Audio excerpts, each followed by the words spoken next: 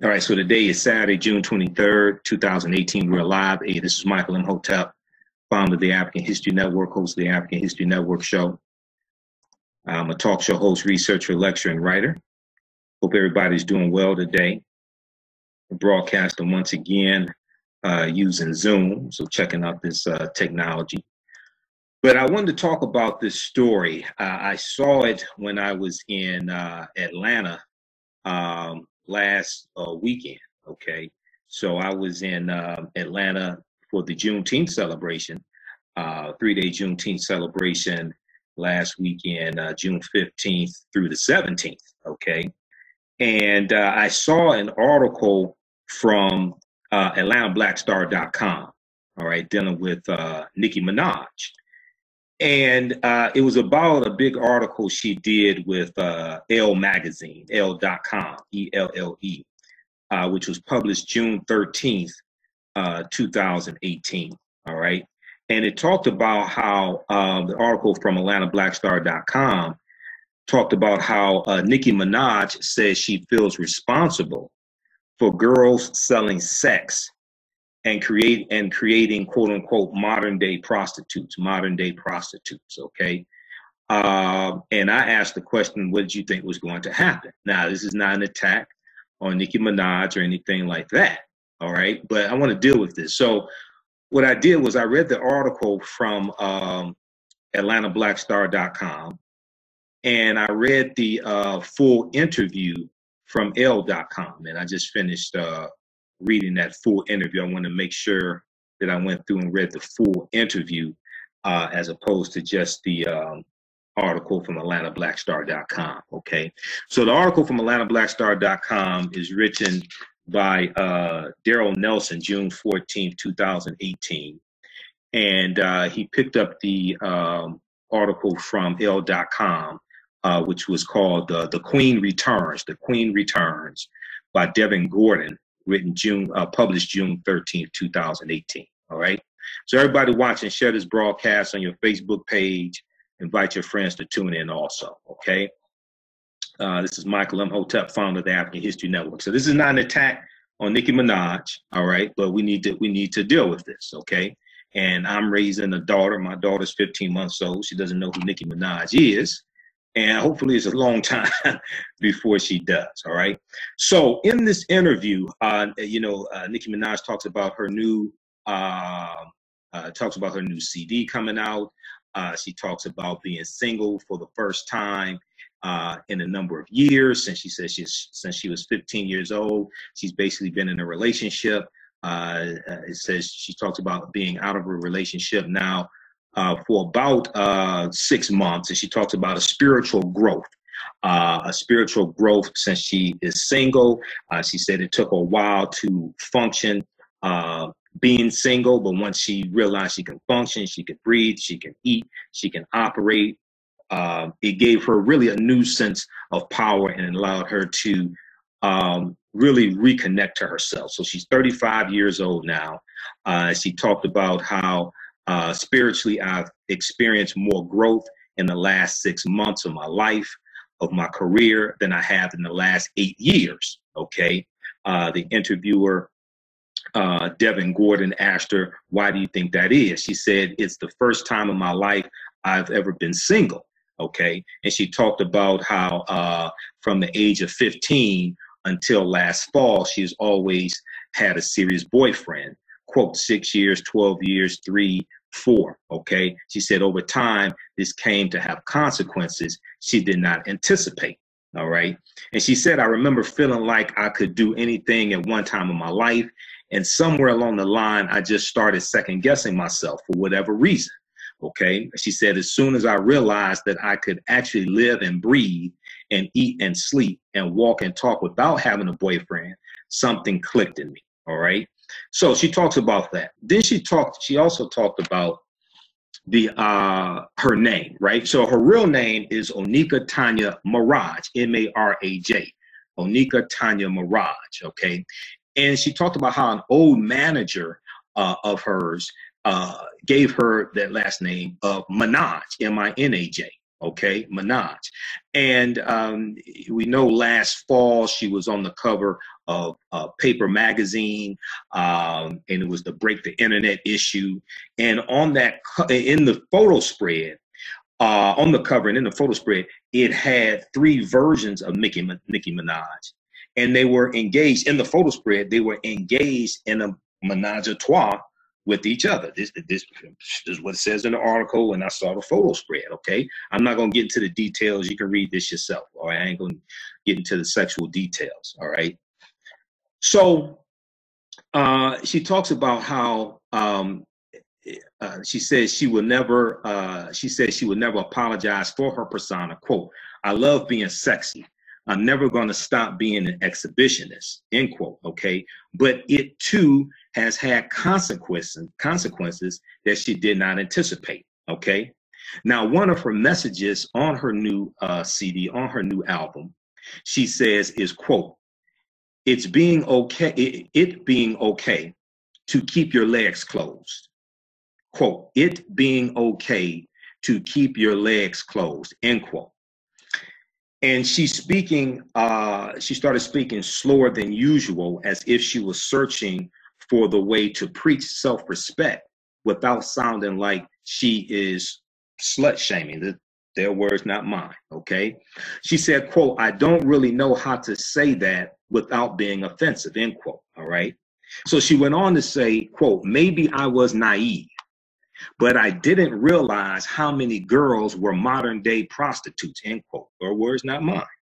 Quote, whether you are a stripper or whether you're an Instagram girl, these girls are so beautiful and they have so much to offer. But I started finding out that you give them a couple $1,000 and you can have sex with them. I was like, yikes. It's just sad that they don't know their worth. It makes me sad as a woman. And it makes me sad that maybe I've contributed to that in some way, end quote. All right, time out. Okay, once again, like I said, this is not an attack on Nicki Minaj, right?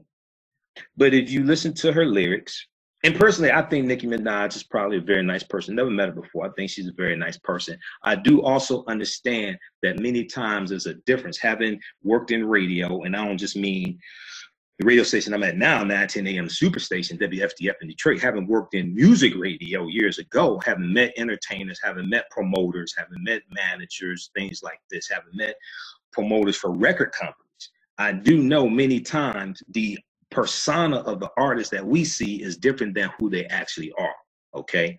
So I do understand this. I do understand oftentimes the record company, the managers create a persona to market, okay? So if you see some of her music videos like Anaconda, things like this, right? You see a very hypersexualized image that's projected, okay? Even in other videos that she's in, that where she's singing, rapping the hooks and things like this, you see you're oftentimes scantily dressed, sexually charged lyrics, okay?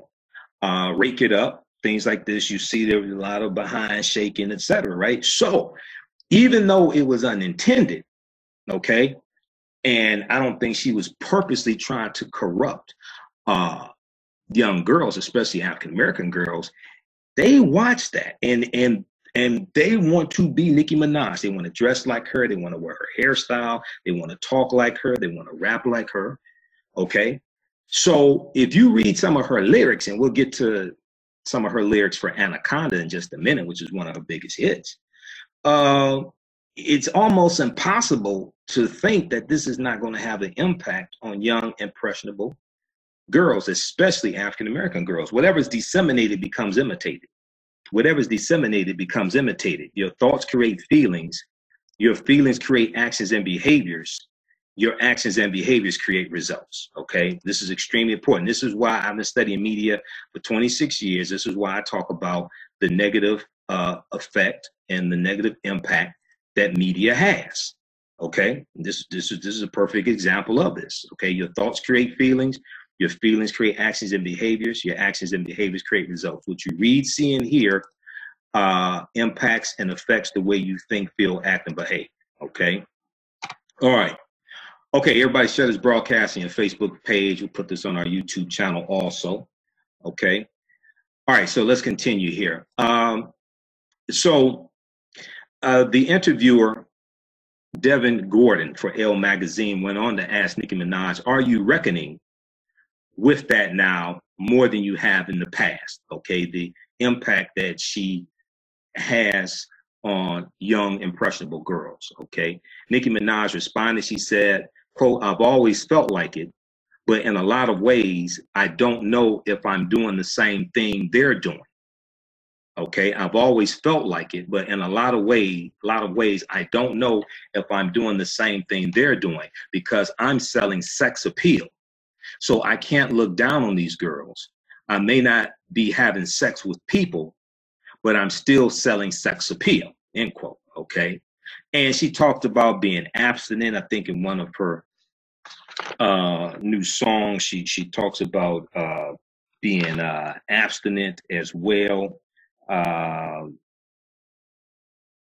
find that exact quote for you. Okay. All right. But she goes on to say, so Devin Gordon, the interviewer, asked her, well, sex and sex appeal aren't the same thing. This is what he says. Well, sex and sex appeal aren't the same thing. Nicki Minaj responds, that's true, but I just don't know if girls who look up to me think that when I'm posting a sexy picture. I'm actually the antithesis of all of that. She's saying she's the opposite, really, of the image that's being projected of her. And this is where we have to have these conversations with our youth and explain the difference between reality and this persona that's being projected. Okay. Nicki Minaj is a persona that has been created for her. Okay. All right. So she said, that's true, but I just don't know if girls look up to me. I don't know if girls who look up to me think that when I'm posting a sexy picture. I'm actually the antithesis of all of that. I'm more of like the snobby girl, like the what type of girl, and I want the girls to be like. She said, I'd rather you be called snobby or a B word or conceited. I'd rather you be called that than easy, a hoe, or, a slut. Okay, her words, not mine. All right. So this article was published June 13th, this interview, June 13th, 2018 for Elle.com, Elle Magazine. And I encourage people to read the entire article. AtlantaBlackStar.com has an article they picked up about an excerpt of the article. Nicki Minaj says she feels responsible for girls selling sex and creating quote unquote modern day prostitutes, written by Daryl Nelson, June 14th, 2018. Okay. She also talked about being abstinent, and I'm trying to see if I can find that. Okay, so let's see, what is she getting to that? I've got it here. All right. So she says, Nicki says you can hear it on the album when she raps about, so she's talking about her new CD. All right. Let's back up. Okay, she talks about becoming single. She goes on, becoming single was one of the things that made me feel strong and powerful. She's been single basically 6 months now, approximately. The fact that I am a young woman who doesn't need a man for money. I don't need a man for a job. I never have to have sex for beats. You use a different word. I never had to have sex for a record deal. I don't have those pressures. I get up when I want, shop when I want, end quote. Okay. Then it goes on to say, Nicki says you can hear it on the album when she raps about, quote, abstaining from sex, had to zen, Z-E-N, my body. Abstaining from sex, had to zen my body. I ain't giving, so don't ask. I don't lend my body. He got to be king status to get in my body, end quote. So she's talking about having standards for a man to have sex with her. She's talking about having some type of state. He got to be king status to get in my body. Okay, so this is the new spiritually awakened, evolved Nicki Minaj, right? Well, let's go back and look a few years ago at the lyrics to the song Anaconda. Okay, now I've talked about this in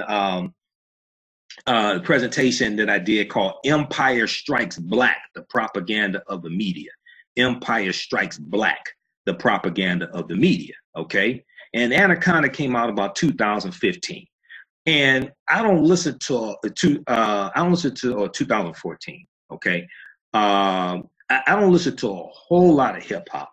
I listen to it enough to know what's out there. So I watch music videos, and I try to watch the video just one time. So I might watch BET jams or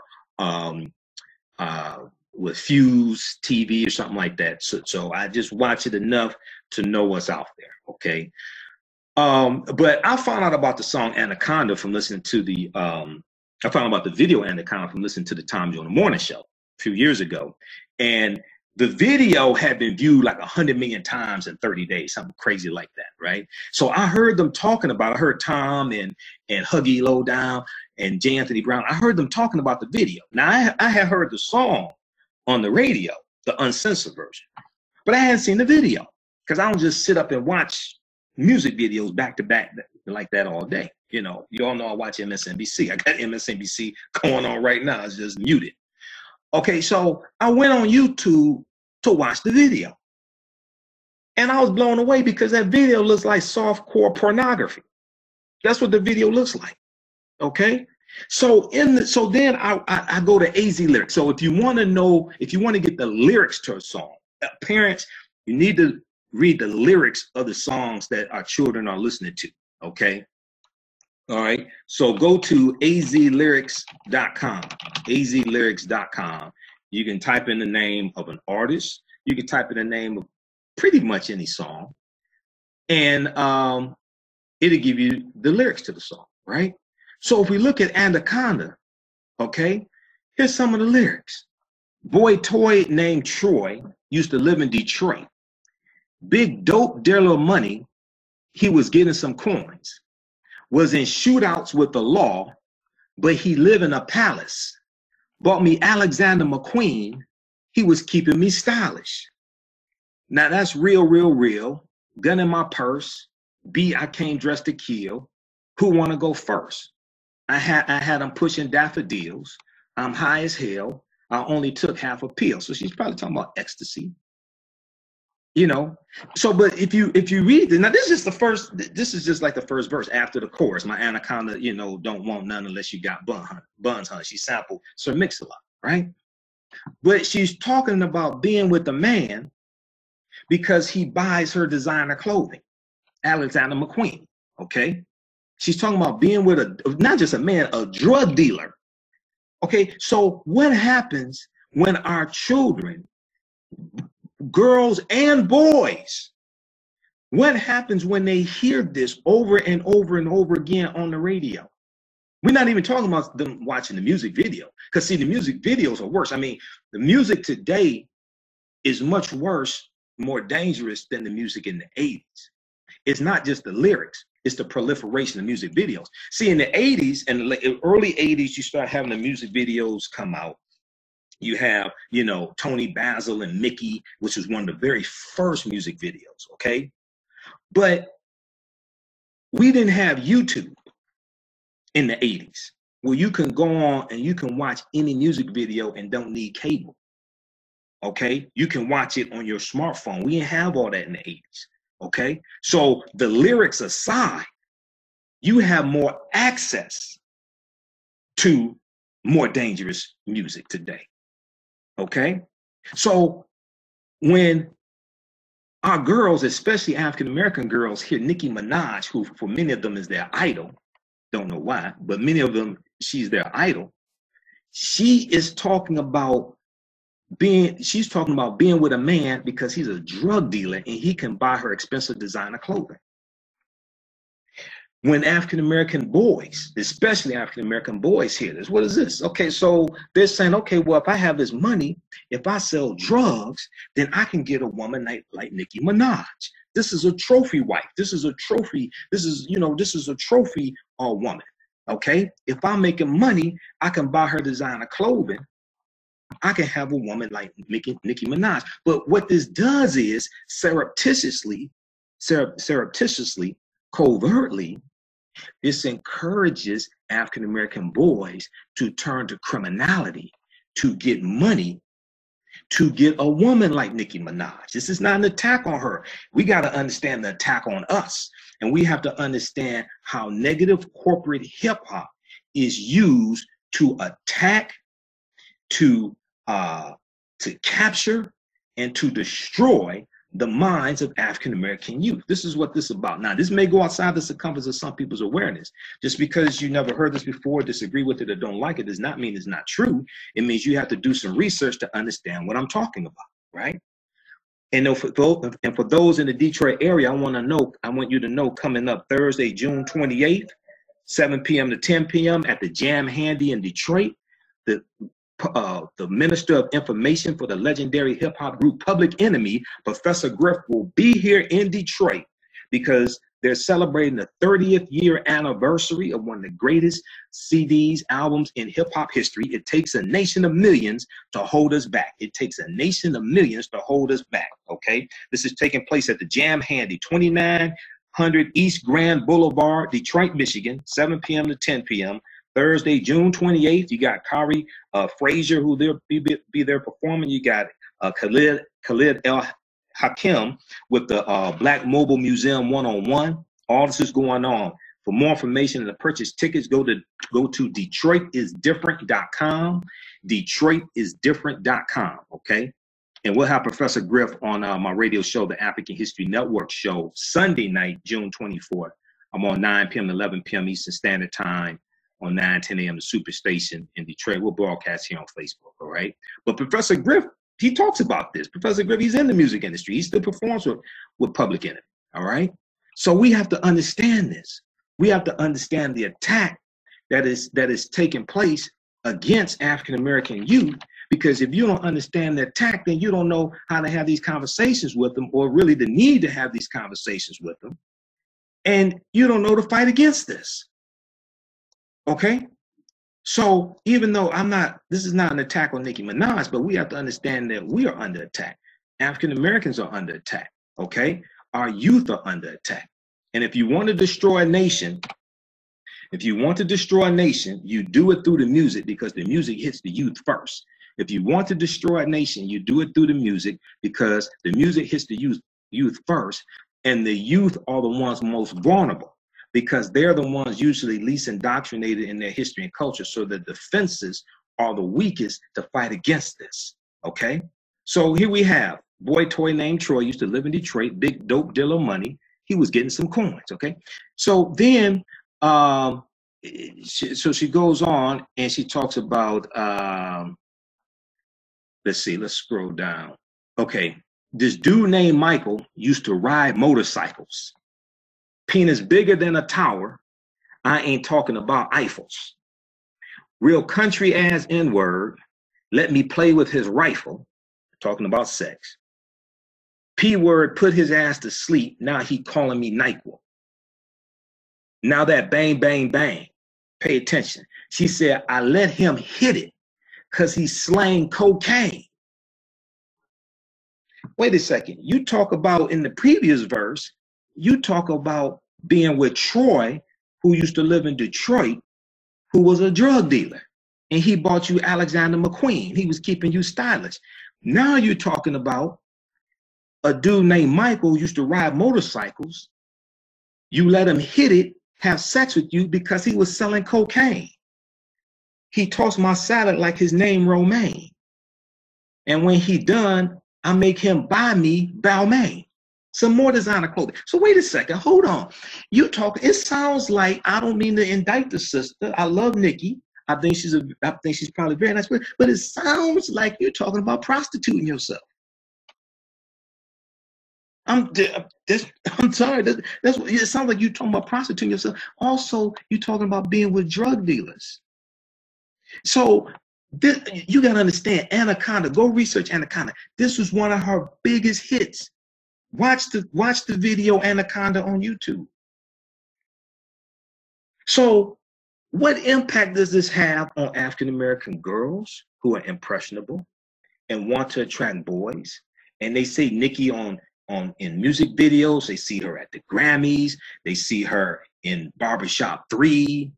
They see her on the cover of magazines. And then you have African American boys who see all this, right? And they say, well, wait a second. If I sell drugs, if I turn to criminality, if I get a lot of money, I can have a woman like Nicki. She says so in her music.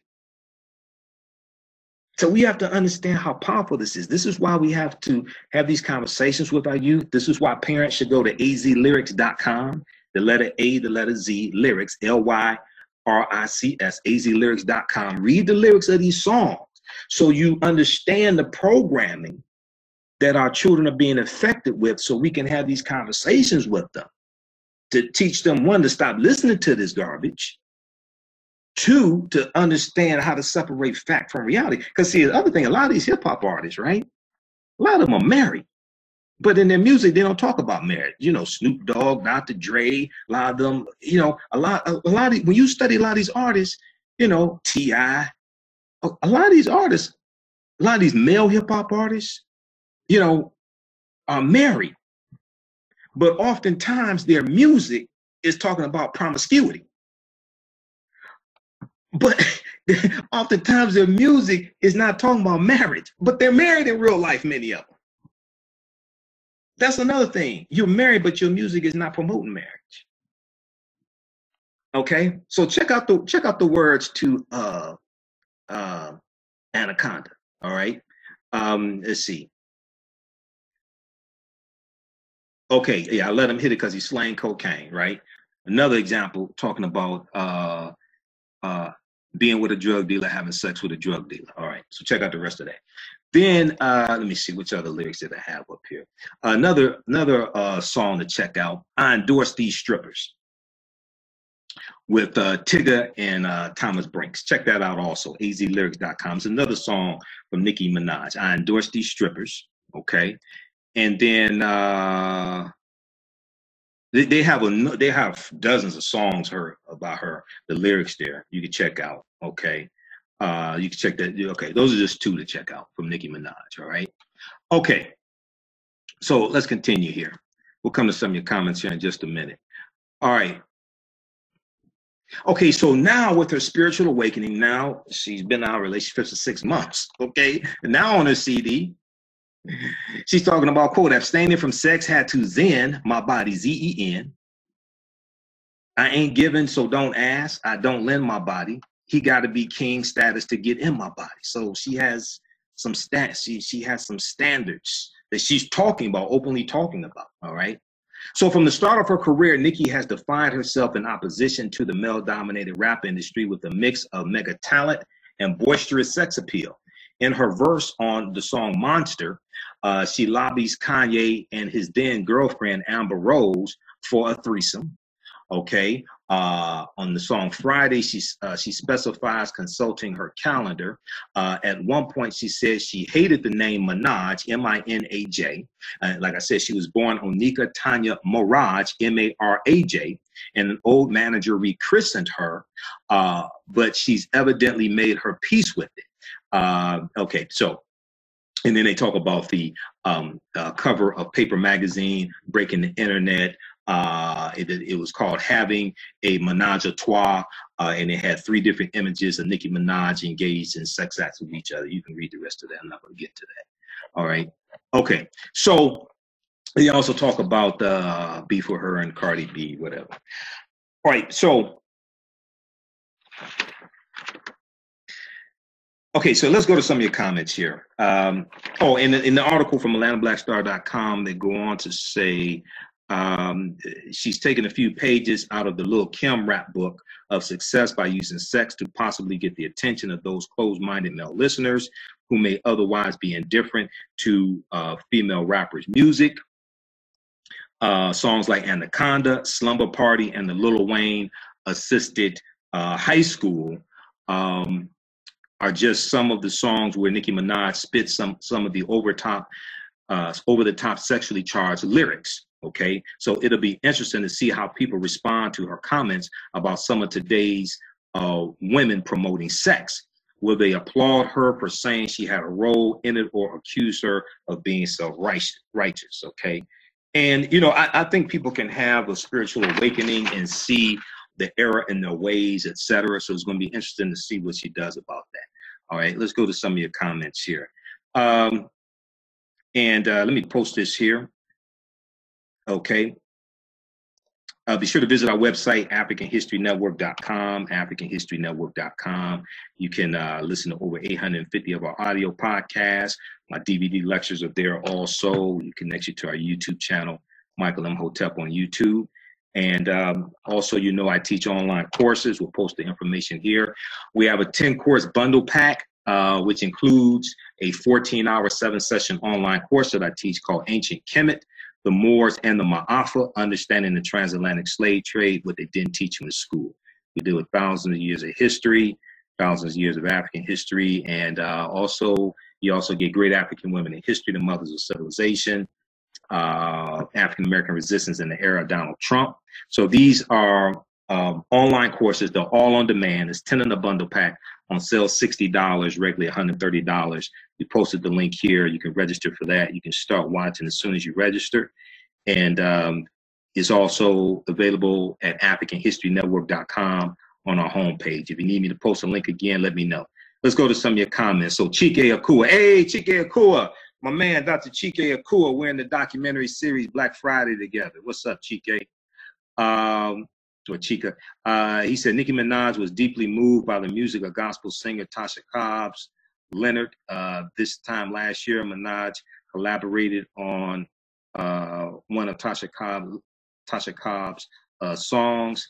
They have become good friends. Perhaps this, along with natural maturity, is affecting her thinking.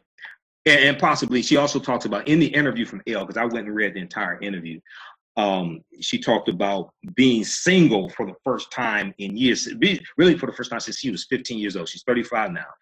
She's been single for like 6 months, gave her a time for quietness, time for self-reflection. Okay. So, but Tasha Cobbs Leonard may have something to do with it as well. Okay. Terry Jackson said controversy sells. She wanted to become famous and rich, did what she did what she needed to do.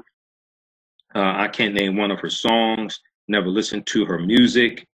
She was seeking stardom. She had an epiphany. We got Tara Lloyd. And everybody share this broadcast. Have your children watch this also. Okay. MC Elder said, wishing you and all from Africa, from those of us. Okay. All right, thanks. Willie Holman said, hello from West Memphis, Arkansas, doing excellent. We got Slick Rick Talbert, how you doing? Shannon, peace and love. Divine Warren said, I don't think no one particular person can consider themselves the ones to start this particular problem. She's definitely not the first one to sell sex. And reading the entire article, she didn't say she thinks she's the one who started this. But she's talking about the fact that she thinks she has contributed to this, okay? And she's basically the biggest female hip hop. And so you have Cardi B, but Cardi B doesn't have the longevity of a Nicki Minaj, okay? So Cardi B, yeah, she's #1 on Billboard, all this stuff. We'll see how long that lasts. Okay, Lee Gregory said, if you folks haven't seen the 2006-2007 version of Nicki Minaj and Drake, you would not realize that she sold her soul. Okay. I like Nicki, always have. Who's throwing stones? That's what Omar Wally said. Nobody's throwing stones. We're dealing with the interview that she did. I encourage you to read the entire interview at Elle.com, ELLE, from Elle Magazine. It's entitled The Queen Returns. The Queen Returns, written by Devin Gordon, published June 13, 2018. Okay. Shannon said, I like that. Whatever is disseminated is created. No, whatever is disseminated becomes imitated. Whatever is disseminated becomes imitated. Okay. This is the power of the media. You have 6 multinational media corporations that control 90% of what you read, see, and hear. You have Walt Disney, CBS Corp, Comcast, News Corp, which owns the Fox News Network, the cable network, and the Fox TV network, which shows Empire, one of the most degrading TV shows on the air right now. Then you have Viacom and Time Warner. You have 6 multinational media corporations that control 90% of what you read, see, and hear. They're basically controlling what is within the circumference of your own awareness, okay? And what you do for yourself, what you do to yourself, and what you allow other people to do to you and get away with is based upon what you think about yourself. What you think about yourself is based upon what you have been taught about yourself. What you have been taught about yourself is based upon everything you've read, heard, and seen about yourself. Okay, so Willie Holman said, I kind of think Nicki Minaj is probably a nice person as well. She seems to have been led astray in terms of misappropriate behavior that negatively affected or is affecting our Black young females. Find another popular approach that is positively effective / effective on our young Black females. Cynthia A. Pullen said, I don't want to be called a B. I totally agree with you. I don't refer to our sisters as B word and hoes and thoughts and things like that. See, we have to be very careful about the terminology we use. When you use, and see, this is the same thing going on with the immigration issue at the border. And Donald Trump is using negative pejorative terms. He referred to MS-13 as animals. He started doing that a few weeks ago. That precipitated this really this new policy, okay? And he's using negative terminology, okay, for this group of people. Undocumented immigrants, they're still human beings. He's attacking their humanity. He's talking about infestations. He's talking about the borders being overrun, okay? He's trying to associate crime on undocumented immigrants. But when you actually read the studies show, even government studies show that undocumented immigrants create crimes at a lower rate than people who are born here in the U.S., all right? So what he's trying to do is use negative pejorative terms to attack people's humanity, to reduce their humanity, reduce them to the level of something subhuman. So then you can justify their mistreatment, because they're not treating white undocumented immigrants like this. They're not doing this at the Canadian border where you have white undocumented immigrants coming in. Reverend Al Sharpton talked about this on Politics Nation this past, on his radio show, Keeping It Real, this past week. He said they're not doing this at the Canadian border where you have white undocumented immigrants coming in. And we also know that about 42% of undocumented immigrants fly over here. They're not crossing the Mexican border. About 42% of undocumented immigrants fly over here. They come legally. They overstay their visas, and then they become undocumented. But they're not being mistreated and dehumanized largely like this, okay? Only those who are quote unquote brown, Hispanic, and coming through that Mexican border are not all Mexicans, okay? You have them coming from Central America, you have them coming from South America, you have them coming from the Caribbean. You have some African immigrants from the Caribbean, things like this, coming through there also, okay? And I know you got some people want to say, oh, Hispanics are classified as white. Really prove it. What documentation are you citing that all Hispanics are classified as white? And if you look at the way they're being treated, they sure as hell ain't being treated like they're white. They're being treated more like Black people than they are like they're white. But if you go back to, I think it was January this year, what did Trump say? He was in a meeting about immigration around January 9th. He was in a meeting about immigration and dealing with DACA, deferred access on childhood arrival. And he referred to immigrants coming from Africa, El Salvador, and Haiti as S-hole countries. You put this negative terminology on people so then you can attack their humanity. And when you understand history, this is the same thing that happened to African people with the transatlantic slave trade. Our humanity had to be attacked. They said we were savages, heathens, pagans. They said we were non-Christians, and they justified the mistreatment, the enslavement for perpetuity, the selling off of children, the separation of children, They justified all this by putting these negative terms on us. They put the term negro on us, okay? Same thing happened to the Moors when they get conquered, because you're going to have some Moors who, when they lose control in Spain, some of them are going to be enslaved, and they're taken to territories that the Spanish own. They're taken into Florida, because that was Spanish territory. Juan Ponce de Leon, the Spanish conquistador, comes into Florida in 1513. They take him into South Carolina also, because the Spanish were enslaving Africans in the territory we call South Carolina, going back to the 1520s. This is 100 years before Jamestown, Virginia, 1619. So, and then when you read Post-Traumatic Slave Syndrome by Dr. Joy DeGruy, she talks about cognitive dissonance. And she talks about how you relabel a people with negative terms to then justify their mistreatment, okay, to remove the remorse, to absolve yourself of any guilt. Because you're saying, oh, well, they're not human anyway. They're just animals. They're not human. These are Negroes, what have you. They're not human. They're not like us. You just had the host of one of the co-hosts of Fox and Friends, Friday morning, I think it was, who said, well, it's not like they're doing it to people from Idaho or children from Idaho or Texas. They're saying, no, these children are not like us. Okay, yeah, it's bad, but it's not like we're doing it to our own. These are still human beings. These are still human beings.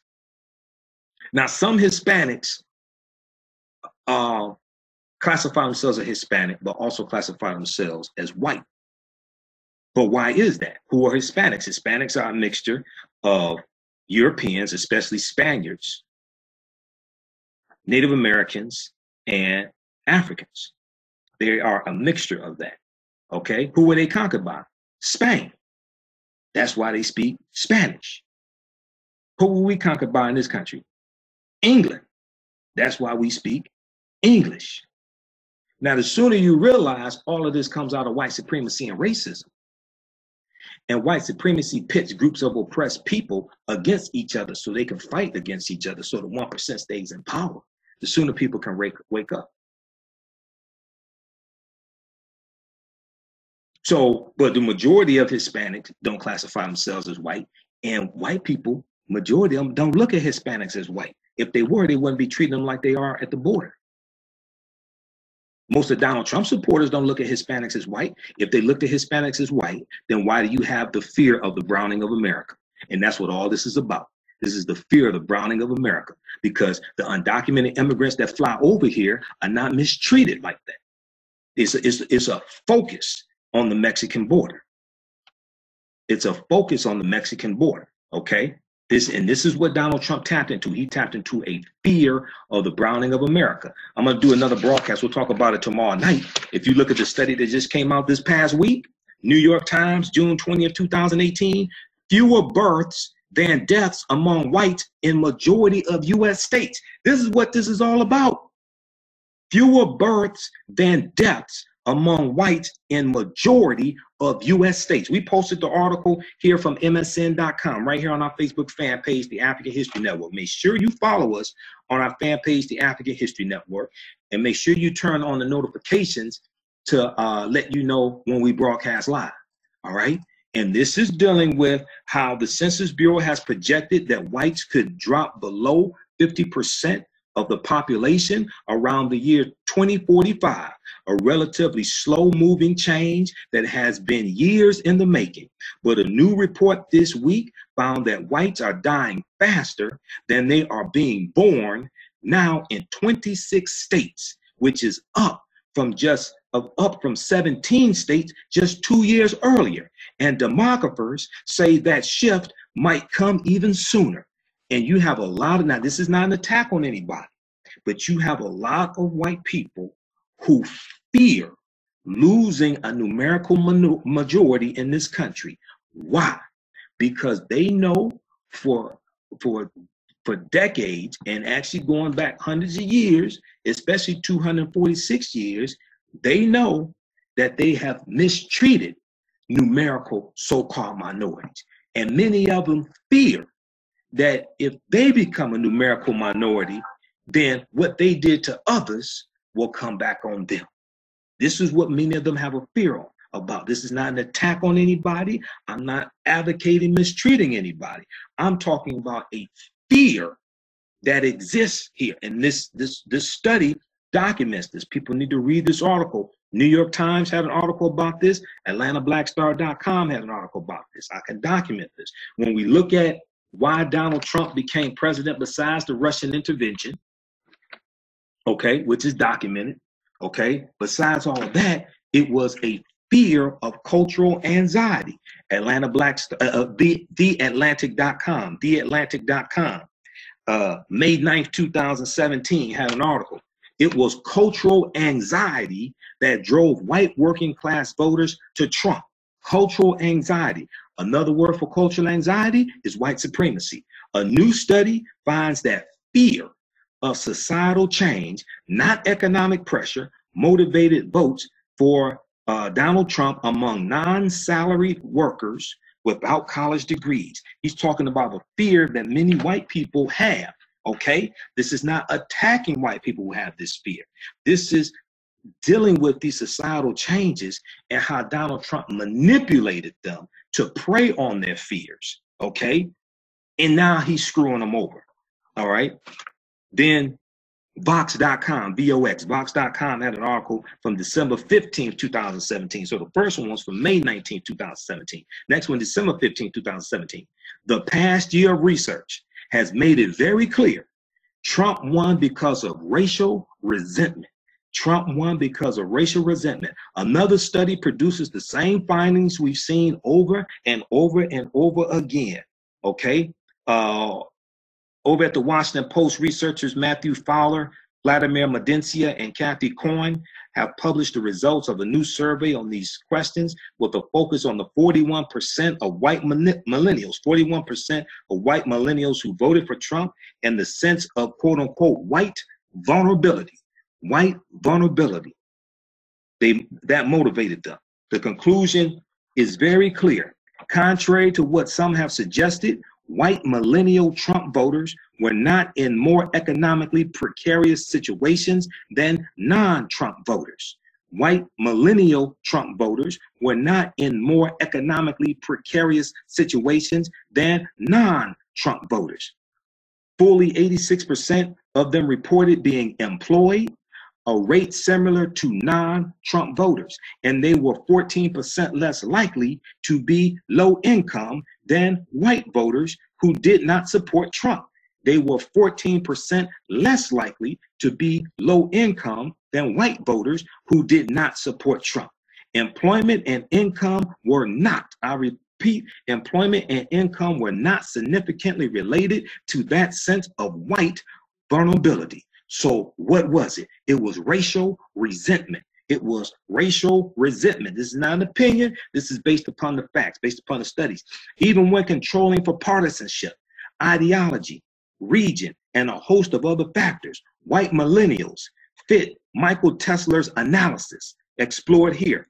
As he put it, economic anxiety. Economic anxiety is not driving racial resentment. Rather, racial resentment is driving economic anxiety. Racial resentment is driving economic anxiety, a fear of the browning of America, a fear of a cultural change in America. Trump said, make America great again. They wanted to go back to Mayberry and Aunt B and Andy Griffith and Barney and Opie. You watch that show, you don't see any black people, except in non-speaking roles, except for one brother who was Opie's football coach. They want to go back to Ward and Beaver Cleaver, Ward and June Cleaver, Leave It to Beaver. They want to go back to Ozzie and Harriet. And you watch these shows, you basically don't see any African Americans. This is prior to the Civil Rights Act of 64, prior to the Voting Rights Act of 65. This is the time that many of them wanted to go back to because they fear the browning of America. They fear cultural changes and societal changes in America. We found, as he has in a larger population, that racial resentment is the biggest predictor of white vulnerability. Racial resentment is the biggest predictor of white vulnerability among white millennials. Economic variables like education, income, and employment made a negligible difference. Okay, made a negligible difference. All right. So read the rest of this. Now, this is from Vox.com, V-O-X, Vox.com. The past year of research, they did entire year research. The past year research has made it very clear Trump won because of racial resentment. Another study produces the same findings we've seen over and over and over again. Okay. Then you look at May 8th, 2017. All right. TheNation.com. Economic anxiety didn't make people vote Trump. Racism did. Economic anxiety did not make people vote Trump. Racism did. New data provided compelling answer to the vexing question. Okay, so you got to research this. All right. So then you see. So when you see this study that came out this past week, New York Times picked it up. Washington Post, AtlantaBlackStar.com, MSN.com. Okay, we posted the article from MSN.com. Has been liked about 1,500 times. All right, and we'll talk about this Sunday night on my radio show, the African History Network show. All right, America's white population shrinks for the first time as nation ages. America's white population shrinks for the first time as nation ages. This came out June 21st, 2018. The number of non-Hispanic white people in the United States decreased for the first time in the nation's history between 2015 and 2016, according to new figures released Thursday by the U.S. Census Bureau. Okay, so Thursday was the 21st. The data show the nation's white population is aging rapidly as Americans delay their decision to have a family and as the flow of foreign immigrants from European countries ebbs or decreases. See, this is why Trump said we need to bring in more immigrants from places like Norway. He said, why we keep bringing these immigrants in from Africa, El Salvador, and Haiti? He called them S-hole countries. He said we need to bring in more people from countries like Norway because there's a decreasing number of immigrants coming from white countries. There's a declining birth rate of white people. And in 26 states, more white people are dying than are being born. And there's a whole fear around this, okay? At the same time, minority populations are growing much faster, hastening or speeding up a demographic shift that has been decades in the making. This is why people like Stephen Miller, who is a white supremacist, okay, and he is the one really behind the new policy. There's a policy change, new policy of separating children from their families, okay, coming across the Mexican border, because they're not doing that to people coming across the Canadian border. Don't think undocumented immigrants don't come through the Canadian. They ain't doing that, come through the Canadian border. They're not doing that to them. All right. This is what this is all about. All right. And you should read the article. Rawstory.com had the article about Stephen Miller. Something like 21 things you need to know about Stephen Miller. Okay. Let me find that article. All right. But Stephen Miller, when he was at Duke University, his mentor was Richard Spencer. Who's Richard Spencer? Richard Spencer is the founder of the National Policy Institute. Richard Spencer is the man who coined the term alt-right. Richard Spencer. Roland Martin debated Richard Spencer twice on News One Now with Roland Martin on TV One. Mopped up the floor with him. Okay? And Stephen Miller used to be an aide to U.S. Senator Jefferson Beauregard Sessions III, who's now the Attorney General, who April 6th of this year announced this new policy change. Because Sessions is very, very anti-immigration, okay, of non-European people, all right? So people talked about how this is something Sessions stayed on and took the abuse from Trump so he can implement these policies, okay? So he can implement these policies. Also, check out this article from NBCnews.com. Fact check. No evidence undocumented immigrants create more crimes. Fact check. No evidence undocumented immigrants commit more crimes. This is from June 28, 2017, NBCnews.com.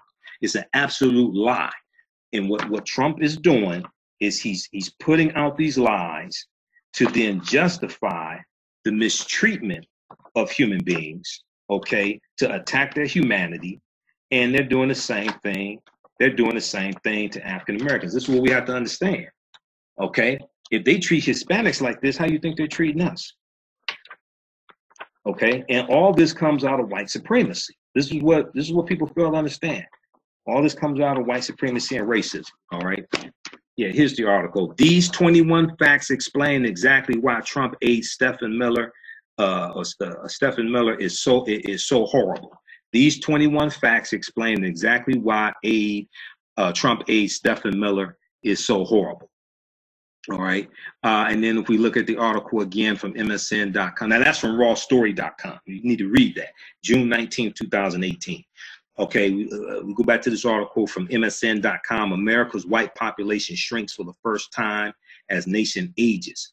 The average non-Hispanic white American is 43 and a half years old. The average non-Hispanic white American is 43 and a half years old, according to the new data.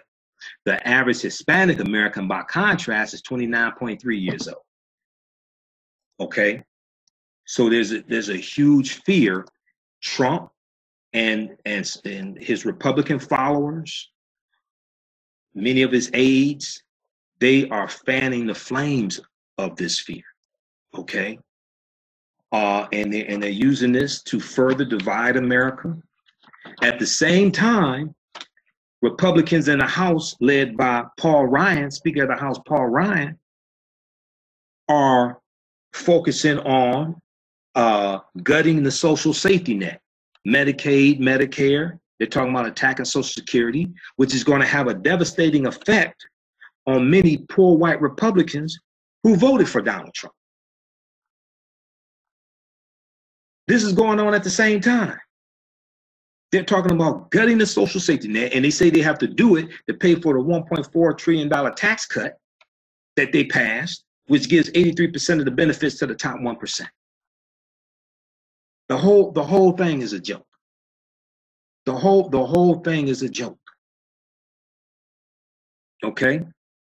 And they are conning poor whites to keep voting for them, and they're passing laws that attack the very people that voted for them. Okay, so let's go back to your comments here. We posted an article from MSN.com. Let me post this article. Let me give you this article here from Raw Story as well about Stephen Miller. So these 21 facts explain why Trump aides Stephen Miller is so horrible. Okay. And it was ironic is that Kirstjen Nielsen, Secretary of Homeland Security, who stood up there day after day, she was at the White House press secretary conference a few days ago, press briefing, and said that only Congress could change this policy. Okay, said the president couldn't change it. Then Trump comes out with an executive order to change what he created. She was so after she did the press conference, right? And I think it was before Trump signed the executive order. She was at a Mexican restaurant, and she was verbally chastised by a group of people saying, shame, shame, shame. She's at the Mexican restaurant. Imagine this. Wait a second. You have this policy at the Mexican border. Some of the people coming through are Mexicans. You're dehumanizing them, but you go to a Mexican restaurant. Then, yesterday, Stephen Miller's at a Mexican restaurant. He gets chastised by a group of people also. What's with these people going to Mexican restaurants but want to attack Mexico and Mexicans? I just find that very interesting. I find that very interesting. It's like you want to um, it's like you want to listen to black music, but attack black people. Or it's like during the 50s and 60s, when you have white artists putting out covers of black people's music, because you don't want to have black people on your TV show, or you don't want them to perform. Okay, Pat Boone, white artist, put out a cover of Tutti Frutti by Little Richard. Little Richard talks about this, man. He said they put out covers of my music. Pat Boone said, well, hey, it made the black artists more popular. They didn't ask you to put out a cover of their music. A lot of those covers were terrible too. So they put out covers. I mean, if you look at Big Mama Thornton was the one that recorded Hound Dog before Elvis Presley recorded Hound Dog. Elvis Presley became rich. Big Mama Thornton died broke. So you study this history, you have this cultural appropriation. So you have them blocking, demonizing, dehumanizing Mexicans coming from the Mexican border, but you go to a Mexican restaurant to eat Mexican food. Interesting. Okay, so let's go back to some of your comments here. And if you like this type of information, you can donate to the African History Network as well. We'll go to some of your comments here in just a minute here. You can donate to the African History Network also. PayPal.me/the AHN show. PayPal.me/the AHN show. Okay. That helps us stay on the air, keep broadcasting, keep doing the research. We'll post a link here. You can also order our DVD lectures and sign up for the online classes. Online courses I teach, they're all on demand. We have a bundle pack of 10. They're on sale $60 right now, regularly $130. And includes Ancient Kemet, the Moors, and the Ma'afa, Understanding the Transatlantic Slave Trade, what they didn't teach you in school. And that is a 14-hour, 7-session online course. We deal with thousands of years of history. It also includes another online class, Great African Women in History, the Mothers of Civilization, African-American Resistance in the Era of Donald Trump, Voter Suppression, Reparations, and How Elections Have Consequences, and some other ones as well as 10 in the bundle pack, okay? As soon as you register, you can start watching. You can watch from around the world. Okay, so people Candace said, let's talk about how to be better parents. Why are we wasting our time talking about music? You must have missed this presentation. You must have missed this broadcast if you said that. The music ties right into the children. The parents have to understand what the children are listening to. And even if your children are not listening to it, your friends' children probably are listening to it. So go back and watch this from the beginning. Okay, Erica said, yes, that's the majority of undocumented immigrants fly in, temporary visas. Well, we know 42% fly over here, about 42% fly over here, and they overstay their visas, then they become undocumented. They come in legally, okay? See, this is the other thing. So Trump is just really deceiving people about immigration and undocumented immigrants. And the Trump administration wants to reduce the number of legal immigrants as well. And they're targeting those non-European legal immigrants as well, okay? The other thing that is not being talked about is that African immigrants from African countries are the most educated people basically in the U.S., okay? This is the other thing that's not talked about, all right? There was an article from, where is that? I'll find that again. I know I talked about it a few months ago on my show. And there were a number of articles written about this. Let's see. Times.com. African immigrants are more educated than most, including people born in the U.S. Written by Ann Simmons, January 12, 2018. African immigrants are more educated than most, including people born in the U.S. You could read that. Let's see here.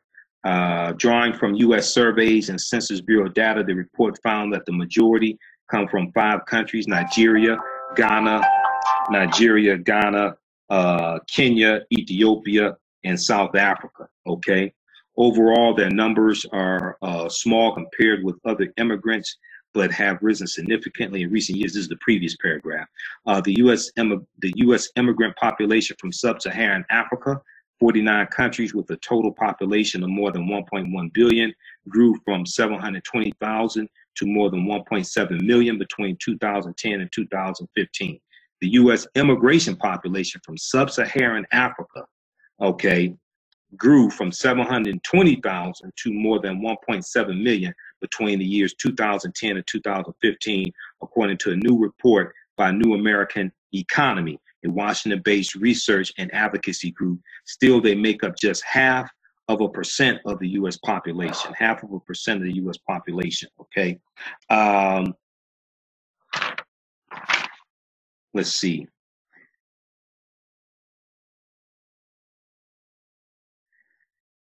African immigrants were more than twice as likely than the U.S. population overall to work in healthcare. There are more than 32,500 nursing, psychiatric, or home health aides, more than 46,000 registered nurses, and more than 15,700 doctors and surgeons. Overwhelmingly, the evidence shows that African immigrants make a significant positive economic contribution to the U.S. economy, both at the national level and in districts where they are concentrated.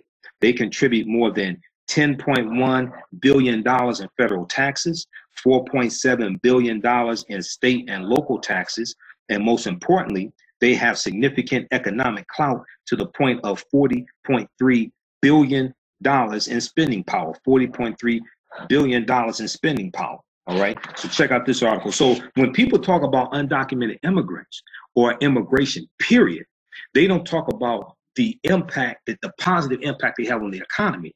They work, they pay taxes, they spend dollars. That has a positive impact on the economy. It's not just African immigrants, it's immigrants in general, okay? But that side is not talked about when you actually do the research, okay? Then you have theroot.com, theroot.com. I'm not a big fan of some of the articles from The Root or some of the people that write for The Root, but even a broken clock is right twice a day. Angela Helm had an article from January 17, 2018. Africans are the most educated immigrants in the U.S. Africans are the most educated immigrants in the U.S. In fact, on average, African immigrants are better educated than the immigrant population as a whole and people born here in the United States. And they cite the LA Times report, okay, as well.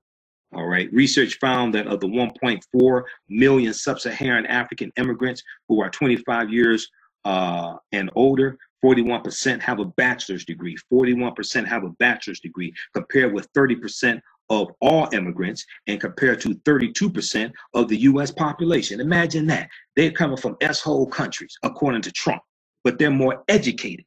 41, look, of research found that of the 1.4 million sub-Saharan African immigrants who are 25 years old and older, 41% have a bachelor's degree, compared with 30% of all immigrants. That includes Asians, and 32% of the U.S. born population. 32% of the U.S. born population has at least a bachelor's degree. 41% of sub-Saharan African immigrants, 25 years or older, have a bachelor's degree. Of the 19,000 U.S. immigrants from Norway, a country Donald Trump reportedly told lawmakers is a good source of immigrants, 38% have college educations, okay? 38% have college educations, all right? So check this out also from theroot.com. Africans are the most educated immigrants in the U.S., all right? But you wouldn't know this watching the television, now would you? You wouldn't know that watching the television. Interesting. All right. Okay. And did I post this article here? This is the one about Stephen Miller. You can read from rawstory.com. Rawstory.com. Okay. These 21 facts explain exactly why Trump aide Stephen Miller is so horrible. Okay, their words, not mine. They provide evidence. Okay, these 21 facts explain exactly why um, Trump aide Stephen Miller is so horrible. All right. Okay, so you can check out the rest of that. Okay. All right, let's go to some more of your comments. Okay, so Bishop MB said, of course, they have a fear. We've all dealt with it, especially in the professional world. We got Kemet Throne. How's everybody doing? If you need me to post a link so you can register for the online courses, or if you need the link for PayPal again, let me know. Okay, I'll post it again. Letitia Allen said backlash because of the first black president. Yeah, now Letitia is absolutely correct. And see, that's the other thing. Trump is not just the fear of the browning of America. It was a backlash by many white Americans, not all white Americans, but many white Americans to the first African American president, because John Hanson, there were two John Hansons. Black John Hanson was not president. He was the senator to Liberia, and Liberia was founded in 1821 by the American Colonization Society. Okay. So that's another conversation. All right. Go to AfricanHistoryNetwork.com, click on read articles by Michael Imhotep. Read my article, The Black John Hanson Was Not President. I provide the evidence there. All right, so this was for a lot of white people, this was a backlash to two terms of President Barack Obama as well. And all this is coming back and blowing up in their faces also. Okay, Erica Watson said, wow, racial resentment.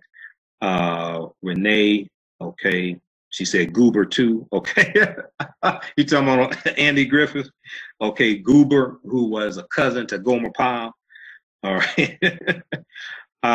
Bishop MB said Gone with the Wind. Okay, so 1938, 1939, Gone with the Wind. You have Rhett Butler and Scarlett O'Hara. You have Hattie McDaniels playing the role of Mammy. She becomes the first African-American to win Best Supporting Actress. She becomes the first African-American to win an Oscar, period. She won for Best Supporting Actress in 1939 for her role of Mammy in Gone with the Wind, okay? And that was one of the three main movies that portrayed the image of the happy slave. You have the movie Uncle Tom's Cabin, which comes out around 1912. It's about 28, 30 minutes long. Shows a subservient, older African-American slave called Uncle Tom. It was a black and white movie. You have February 8th, 1915. You have the movie The Birth of a Nation from D.W. Griffith, okay? And you have that one that shows the happy slaves dancing for the master, performing for the master, things like that. You have that movie, and then you have Gone with the Wind also. So those are some of the three main movies that help to portray the image of the happy slave. Okay, because the movie Gone with the Wind takes place during slavery, the Civil War, and Reconstruction period of 1865 to 1877. The Reconstruction takes place during that period of time. Okay. All right. Okay, so let's continue here. They resent the fact that black women are more educated too. Yes. So that refers to the study that came out showing that a larger percentage of African American women are enrolled in college than any other group. Okay. And just a second here, we're getting a little distortion. There was an article from theroot.com that talked about this also. Okay, just a second. Audio going in and out.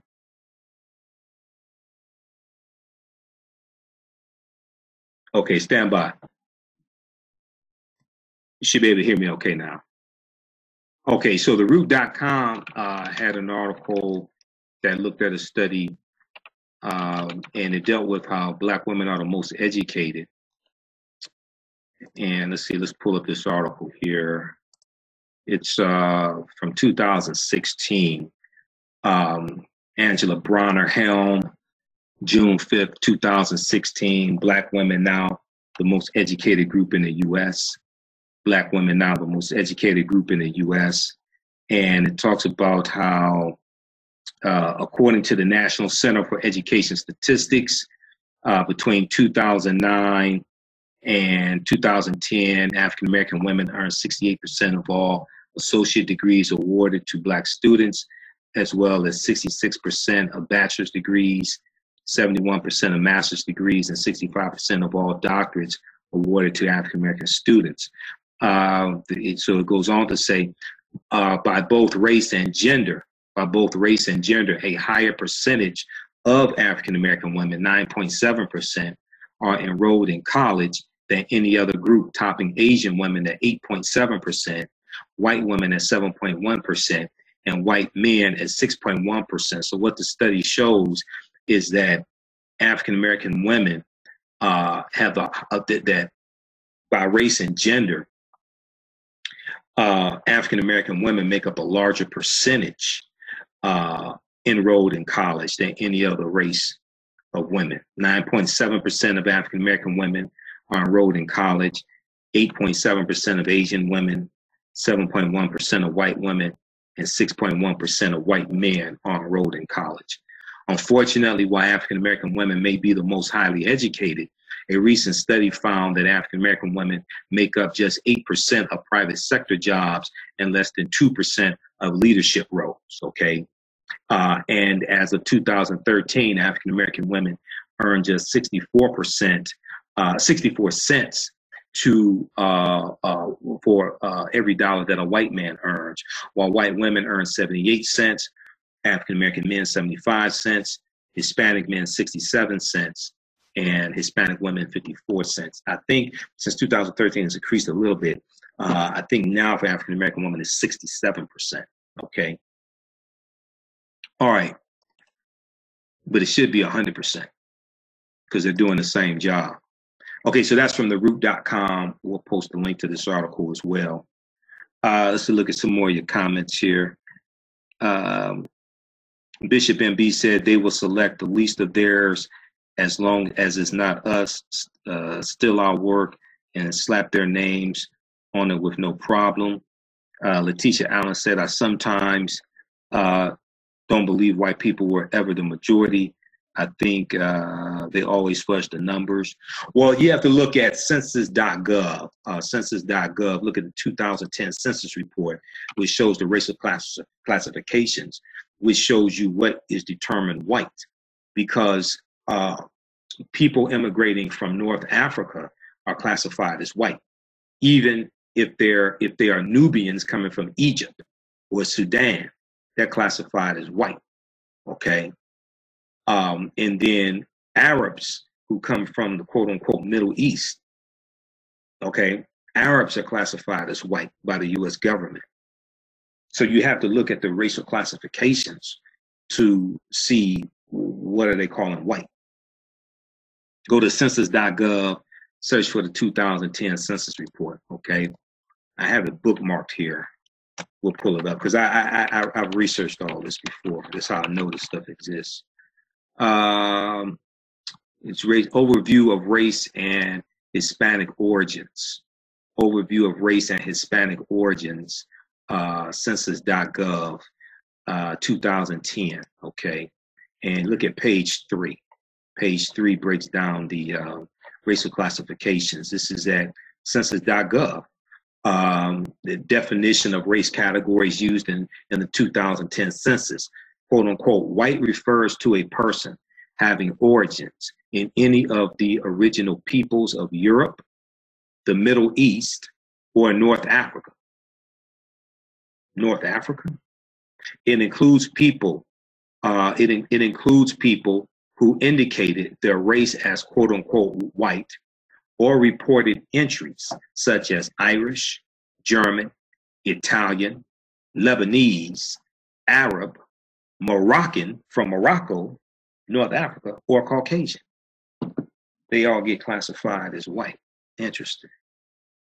So over the course of time, what is determined white by the US government has changed. because it wasn't until the end of World War II that Italians and Greeks became classified as white. Okay, and we know there was a time in the history of this country where the Irish were not considered white. Okay, so check that out. It's 24 pages. You can download it also. I downloaded and printed it up some time ago. Census.gov, overview of race and Hispanic origin, 2010 census. Look at page 3. Okay. All right. So let's continue here.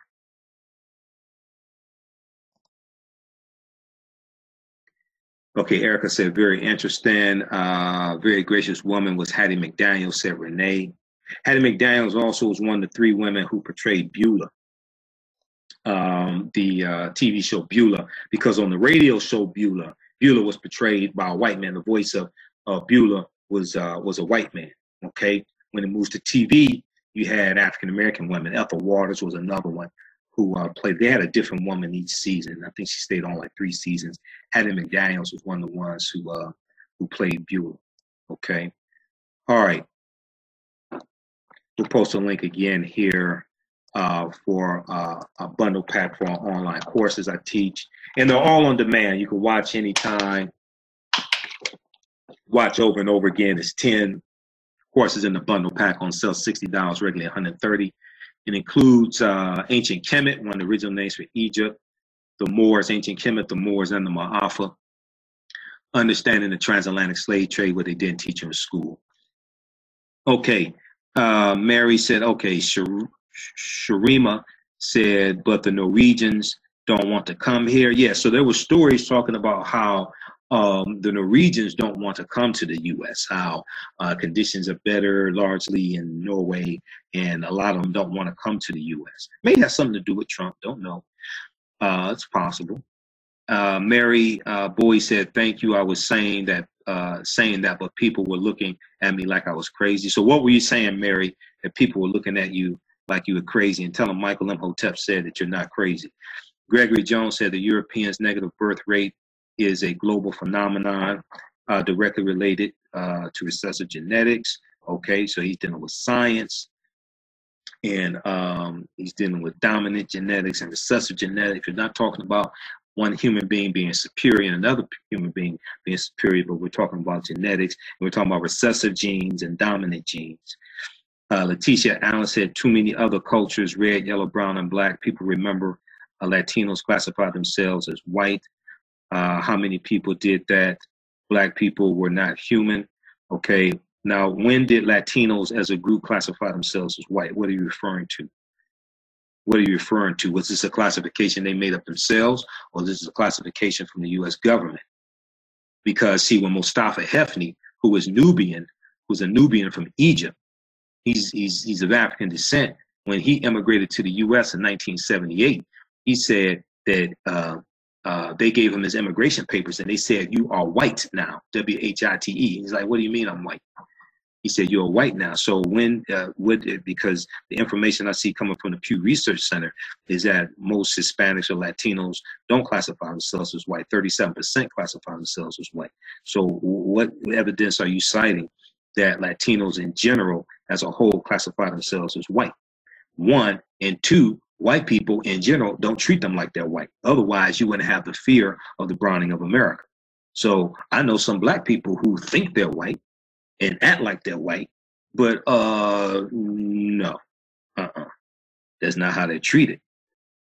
Okay, Davis Dupree said Richard Spencer. Research Richard Spencer. He's the founder of the National Policy Institute. He is the white supremacist who coined the term Caucasian. I mean, not Caucasian.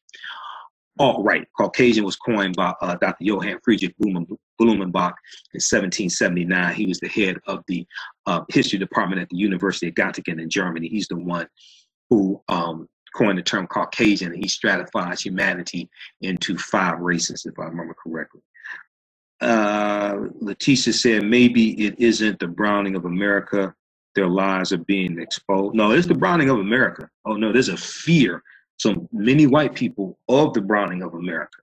And they've been largely lied to about non-European people They haven't been taught the history of African Americans, haven't been taught about the real history of slavery, the contributions of African Americans to this country. You have the media misrepresenting African Americans, misrepresenting the history. So people think that everything is our fault. We get blamed. There's a pathology of African Americans. There's a pathology of our history. There's an article that you've heard me talk about before. There's a study that came out December 2017. WashingtonPost.com has this article. I talked about it briefly when I was on Charlene Mitchell's show Thursday night on 9:10 a.m. the Superstation. We broadcasted here on Facebook. News media offers consistently warped portrayals of Black families, study finds. News media offers consistently warped portrayal of Black families, study finds. Okay, and so you need to read this from Washington Post. And this deals with how people have not been taught history properly, and how the negative images that we see of African Americans, of African people, how this impacts the way we think, feel, act, and behave. Okay, major media outlets routinely present a distorted picture of Black families, portraying them as dependent and dysfunctional, while white families are more likely to be depicted as sources of stability, according to the report released by Color of Change, colorchange.org, and Family Story. Color of Change is a racial justice organization. Travis L. Dixon is a communications professor at the University of Illinois at Urbana-Champaign. He conducted this study. He said, quote, "This leaves people with the opinion that Black people are plagued with self-imposed dysfunction. It's your fault. You created this yourself. You created 246 years of slavery. You created decades of Jim Crow segregation, decades of redlining. You created the sharecropping system. It was you. You created the convict leasing system yourself that was used from 1865 to 1928. It was you that gave away 250 million acres of land with the Homestead Act signed into law May 20th, 1862.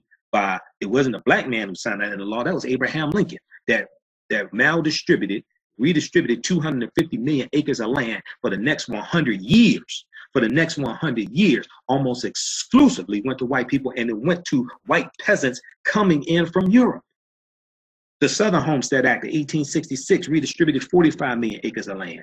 The Dawes Allotment Act of 1887 redistributed 138 million acres of land. Almost all of this went into the hands of Europeans, but we get blamed for these problems.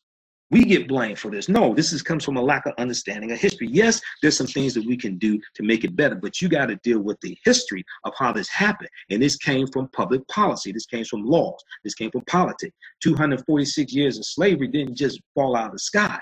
That was based upon policy. Okay?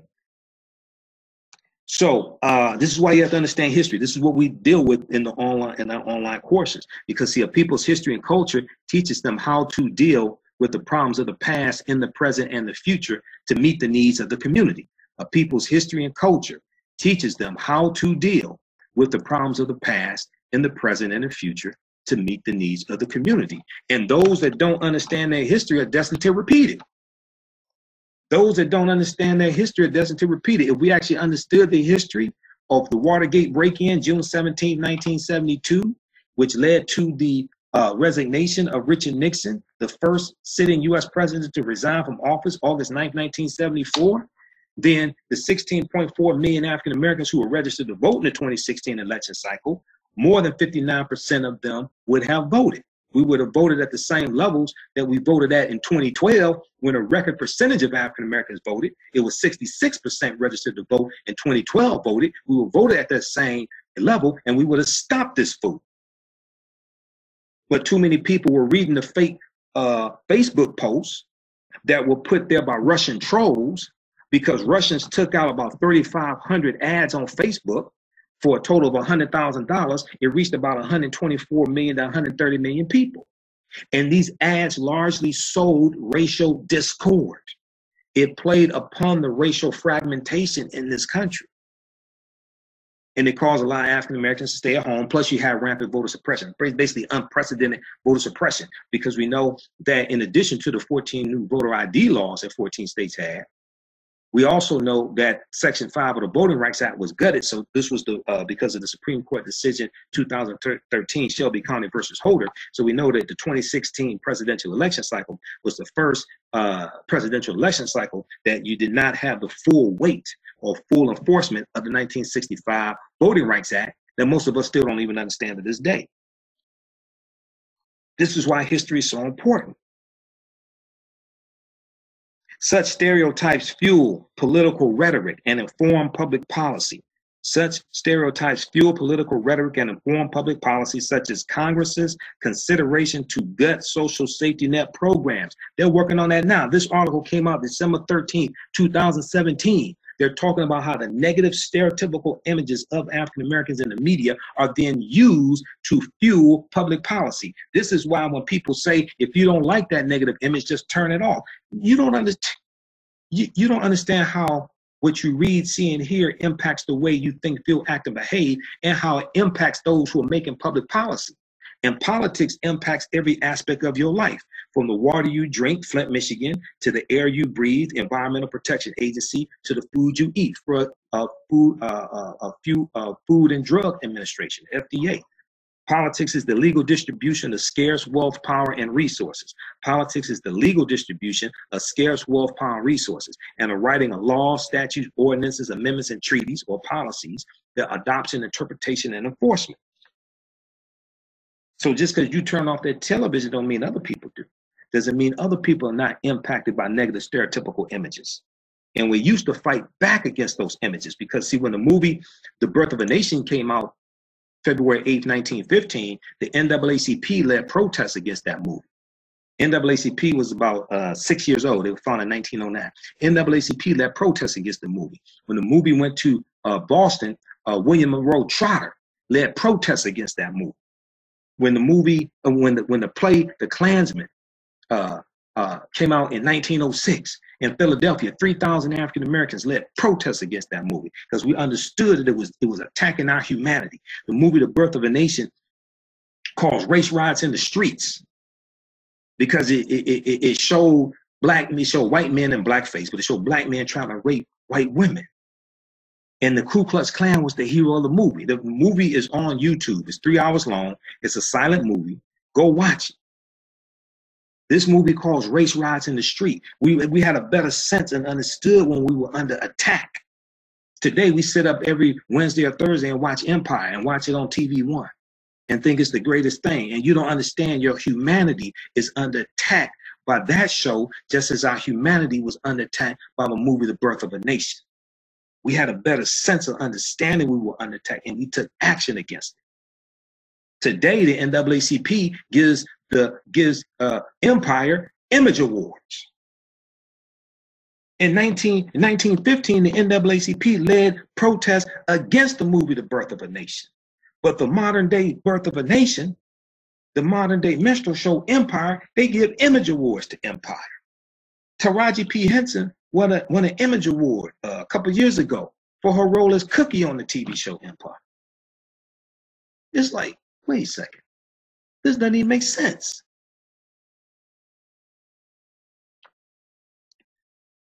I'm not attacking the NAACP. I'm attacking I'm critiquing some of the decisions. Okay. I'm not attacking anybody who's a member of the NAACP. There's some good work the NAACP does, that legal defense fund. So I'm not attacking them as a whole, but you just got to sit back and say, wait a second. This doesn't make any sense. This is why I say we have to stop financing our own dehumanization. Such stereotypes fuel political rhetoric and inform public policy, such as Congress's consideration to quote, gut social safety net programs, end quote, stricter work requirements, drug testing, and other welfare restrictions are likely to be supported by a public, exposed by a public, listen to me, drug testing and other welfare restrictions are likely to be supported by a public exposed to inaccurate portrayals of Black families what you read, see, and hear affects and impacts the way you think, feel, act, and behave.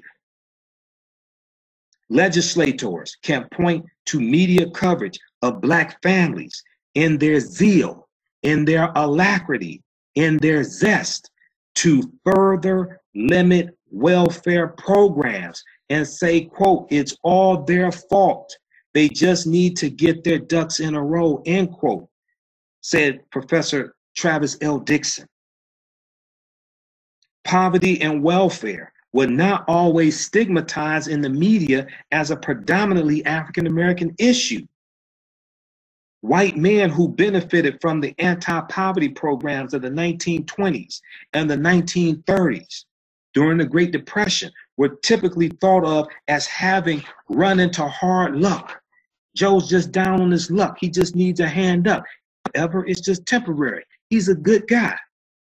And they just needed the support to, quote unquote, help them through the tough times.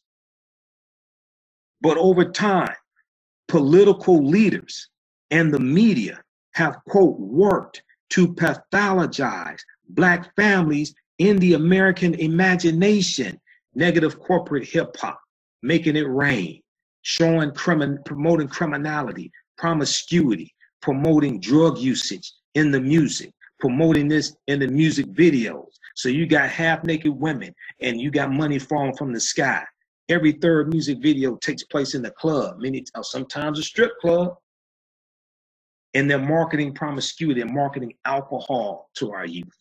Okay? Work to over time, however, political leaders and the media, quote, worked to pathologize Black families in the American imagination, to justify slavery. It's all their fault. They're heathens, they're pagans, they can't stop having sex, okay? The slavery, the South put forth it was the South that created the myth of the happy slave to justify slavery. And they said that the institution of slavery, the peculiar institution, worked for everybody.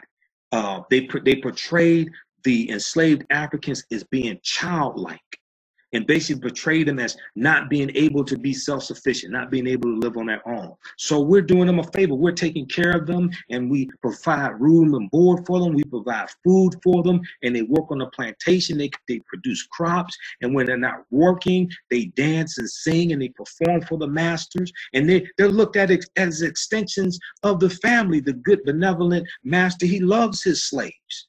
He takes good care of them. And then this Civil War came, and these Yankees from the North came and disrupted our whole way of life. And they disrupted this, and now they took away our slaves, and now look, the South is devastated. It's gone with the wind. This is what the movie Gone with the Wind portrays. So we have to understand the intersection of history and media as well. And see, power is the ability to define and shape reality and have other people accept your definition of reality as if it were their own. Power is the ability to define and shape reality and have other people accept your definition of reality as if it were their own, as our brother Dr. Wade Nobles teaches us, who's an African-centered psychologist. So over time, however, political leaders and the media have, quote, worked to pathologize Black families in the American imagination, to justify slavery, justify Jim Crow, justify mass incarceration, justify widespread economic inequity, and justify urban disinvestment, as well as to gain and maintain political and social power, end quote, wrote Nicole Rogers, founder of Family Story, in this study, okay? And then we look at Trump's condemnation of Chicago, but not volunteering to send resources, investment. I'm not talking about police. I'm not talking about feds. I'm talking about financial investment and resources for job programs, for schooling. They've closed over 50 schools, 50 public schools in Chicago. Okay? But then he has compassion for the opioid addiction, because that largely hits white America. I'm not saying we shouldn't have compassion for them And it's not just affecting white America, it's mostly affecting white America. You have African Americans who are caught up in an opioid addiction, whether it's heroin, whether it's the pills, etc. But he has compassion for the opioid addiction, but no compassion for Chicago, no compassion for the killings in Chicago.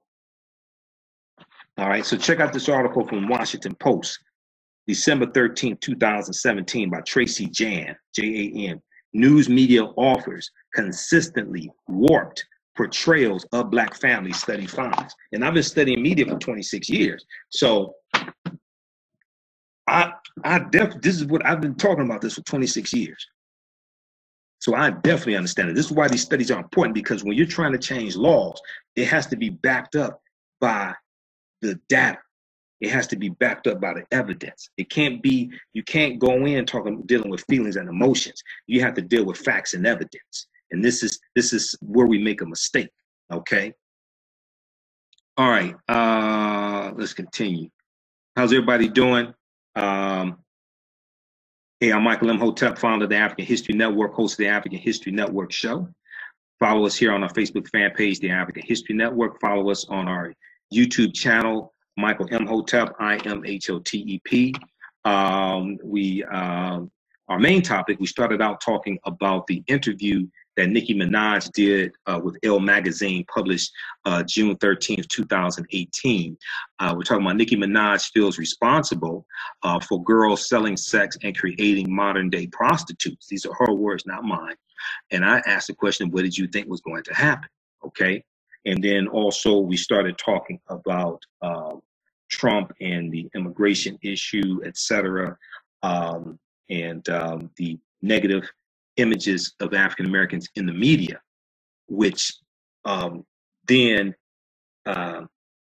give a foundation or basis or justification for negative policies that negatively impact African Americans. Okay, music has messages subliminally. Okay, subliminal messages. Said Davis Dupree. Erica, yes, sir, they are. Mary, oh, yes, Africans are very intelligent, love our African roots. Lonnie Watson said, okay, I'm sorry, we're going to put behind the 8 ball. We're going to be put behind the 8 ball again. We can barely stay alive. We Black moms, dads, kids, nowhere to stay. We the Democratic Party now out talking, working for causes, but not the Black USA cause. No votes in 2020. Bet. I don't know what you're talking about. What are you talking about? Lonnie, I don't understand what you're talking about.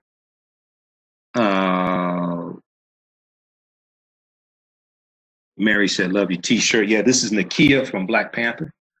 Lupita Nyong'o, Nakia from Black Panther. Eric said, certain artists folks can't listen to until they're age appropriate. Mary Boy said, I used to live across the street from an African family when I lived in Germany, and he and his wife spoke 3 languages, their native language, English and German, just the sweetest neighbors I had ever had. Lonnie said, yes, but won't let in country to black. Okay. Chike Akua, Dr. Chike Akua said he has his PhD. He earned it. It wasn't a correspondence course either. He earned his PhD. He said your range of knowledge and insight and your thorough research is always inspiring. All right, thanks, brother. Hey, so I'll be, Chika, you're going to be at the Liberated Minds Black Homeschooling Education Expo, 3rd weekend in July. I'll be there again. I'm one of the presenters. I'm presenting that Sunday. Liberated Minds Black Homeschooling Education Expo. Visit liberatedmindsexpo.com, liberatedmindsexpo.com. If you want to find out about educating African American children, liberatedmindsexpo.com. Yeah. This conference takes place the 3rd weekend in July each year. This is the 7th annual conference. I've been to 6 of them. So I'm usually one of the presenters, and I'm a vendor. I'll be there again this time. My presentation, I'm presenting on Sunday. Don't know the time yet. They have me early in the day. I think I present around 1 or 2 o'clock. My presentation is Lessons from the Film Black Panther. Lessons from the Film Black Panther. Economic guerrilla warfare, political self-defense, and how to Wakanda the vote. W-A-K-A-N-D-A. W-A-K-A-N-D-A. Okay. Lessons from the Film Black Panther. Economic guerrilla warfare, political self-defense, and how to Wakanda the vote. All right. And also, if you can't make it, don't worry. We have that presentation available on, it's already available on DVD at our website, AfricanHistoryNetwork.com, AfricanHistoryNetwork.com. We actually have a 6 DVD bundle pack. Forgot to tell you, it's a 48-hour sale going on. It has 3 of my lectures dealing with the film Black Panther. And I have a 3-hour presentation, Black Panther Analysis, African History, Culture, and Afrofuturism. But Lessons from the Film Black Panther is one of them. And there's 3 other presentations as well, okay? So we'll post that there. It's available at AfricanHistoryNetwork.com. This is on sale $45, regularly $75. It's a 6 DVD bundle pack. Okay, so Chike said, I wish I could be at Liberated Minds, but I'll be in Jacksonville, Florida that weekend, speaking at the Black Educators Rock Conference. The Liberated Minds is the bomb. Okay. All right. So sorry you won't make it this time. Okay. Lonnie said, I don't know about, okay, don't know about that. Educated Africans are selling out Africa. Michael said, Erica, he's too stupid to comprehend all those facts. Mary Bowie said 38% from Norway are educated. Let's see. Mary said, I got it. Thank you. All right. Renee, Hattie McDaniels couldn't even accept her award because she wasn't allowed to enter the theater. No, Hattie McDaniels was allowed to enter the theater, and she had to enter the theater through the back. She accepted her award because I saw her give her acceptance speech. I saw the video of her giving her acceptance speech. So she accepted the award. Okay, can you all hear me okay? Said audio going out. I think that was some time ago because I'm going by looking at your comments. Delana said Renee Lamar, Hattie McDaniel did accept the award, but she did it in a separate theater. Now, I'm not sure if it was a separate theater. I know she had to enter the theater through the back. Okay. Mary said, wow, that's awesome. I had no idea we had the higher rate for being educated in the U.S. I have heard this before, but you definitely explained it better. Okay. Erica, yes, it should be percent equal pay. We got Brittany Yardy, the Herb Alchemist. How you doing, Brittany? Michael, she admitted to contributing to the rate of prostitution, but then drops this song titled Rich Sex. She doesn't really care about how she influences the youth. The other thing we have to understand is a lot of times artists don't determine which songs get put on their CDs. Their management will pressure them into recording certain songs, etc. Okay. Renee Lamar said, very gracious woman, Hattie McDaniels. Okay. The changes in the direct relationship and the declining, while population and eventual loss of majority status in America, white have never exceeded 10% globally. Right. Okay. And let's see. Okay, so check out that study. Erica, preach Michael Imhotep. All right, thanks.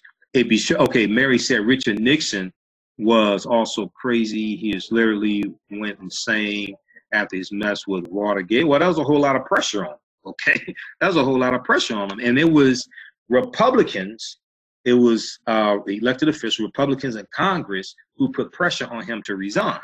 They said, we've seen the evidence, you're going to be found guilty in the U.S. Senate. They put pressure on him to resign from office. Okay. Mary said, I need to see this movie, Birth of a Nation. Wow. Yeah, so this is the original Birth of a Nation, not Nate Parker's Birth of a Nation, but the original one from 1915. Wow, interesting. Oh, I don't watch Empire, not taking anything from the talent, just not me. All right. Okay. All right, so hey, we'll be on Sunday night, the African History Network show. We're going to have Professor Griff live on the air. We're on 9 p.m. to 11 p.m. Eastern Standard Time, 10 a.m. the Superstation. Professor Griff will be back in Detroit on Thursday, June 28th, 2018. Thursday, June 28th, 2018, 7 p.m. to 10 p.m. at the Jam Handy. The Jam Handy, located at 2900 East Grand Boulevard, 2900 East Grand Boulevard in Detroit. This is celebrating the 30th anniversary of the release of Public Enemy's It Takes a Nation of Millions to Hold Us Back. It takes a nation of millions to hold us back. There'll be performances by Kyrie Frazier, Mahogany Jones. You have the Black History 101 Mobile Museum with Khalid Al-Hakim. He'll present special artifacts, memorabilia, and music from Public Enemy. Tickets are $20 and are limited. You can purchase your tickets online at DetroitisDifferent.com. DetroitisDifferent.com. Okay, and we'll post the information again here. DetroitisDifferent.com. Check that out. Some positive things going on in Detroit. And please drop the links for articles you cite. Did you get all the links, Matthew? Mary said 1915, Sunday night, 9 p.m. Yeah, we'll be on Sunday, 9 p.m. Eastern Standard Time. We're on every Sunday, usually, unless I'm out of town. The African History Network show on 9:10 a.m. The Superstation, WFDF. Okay. And then remember, you can listen to the audio podcast of my shows at AfricanHistoryNetwork.com. AfricanHistoryNetwork.com. We have the audio podcast of the shows there. And we also broadcast on my YouTube channel, Michael Imhotep, on YouTube as well. I started broadcasting live in the studio on YouTube as well. All right. Let's see here. Yeah, visit AfricanHistoryNetwork.com. You can read my articles, listen to podcasts of the shows, everything. Okay. The last article you cited, I didn't get. What was the last article? Okay, yeah, Return of the Gods is coming up, August 10th, 11th, and 12th in San Diego, Brittany. Go to Return of the Gods, ENT.com. I'll give you a link because we have a link here for the African History Network. When you purchase from our link, we get a cut of that, so that helps. Nobody's purchased from our link yet, so tonight will be the first time. But it's a 3-day event, Return of the Gods. I'll be there. Professor Kaba Kamene. I'm being honored. Professor Kaba is being honored. It's hosted by Lord Jamar of Brand Nubian and Rod Digger. And it's organized by it's Return of the Gods, the Real Family Reunion.